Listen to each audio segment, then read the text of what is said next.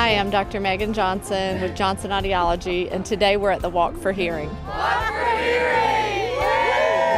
The Walk4Hearing was set up about 2006 by the National Hearing Loss Association, and we started our walk here in 2009. This is our 5th year, and its purpose is to provide funds and awareness of hearing loss issues. We're here today to support people who have hearing loss and whose family members suffer from hearing loss. You get with a group of people that have hearing loss, they're really fun. You know, there's 36 million people out there with hearing loss.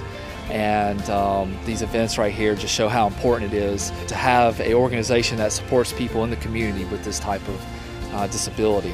We're excited to be here today to support the local chapter of the Hearing Loss Association of America and support the people in Chattanooga with hearing loss. I've worn hearing aids since I was 3 years old, and I'm about to be a recipient of the cochlear implant, and so I'm a big advocate for being able to hear.